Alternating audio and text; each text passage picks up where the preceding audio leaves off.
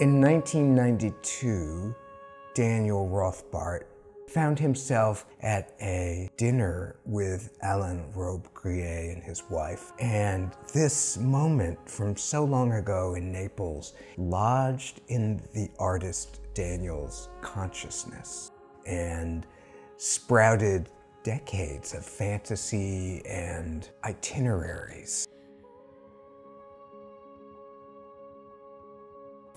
3 giorni di discussione sul tema del fantastico, a riconferma della vitalità del mondo culturale partenopeo, tra Palazzo Corigliano e Palazzo Giusto, su iniziativa dell'Istituto Universitario Orientale. Si sono alternati gli interventi dei vari conferenzieri italiani e stranieri, narratori, critici, sociologi, docenti universitari, che hanno affrontato i vari aspetti dell'affascinante argomento, da quello antropologico a quello filosofico.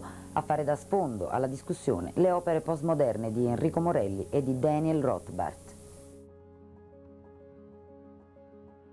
When I first met Daniel, it was on a train. It was on a train between New York and Hudson. And we were riding, and there was the Hudson River. And he said that his projects had to do with water.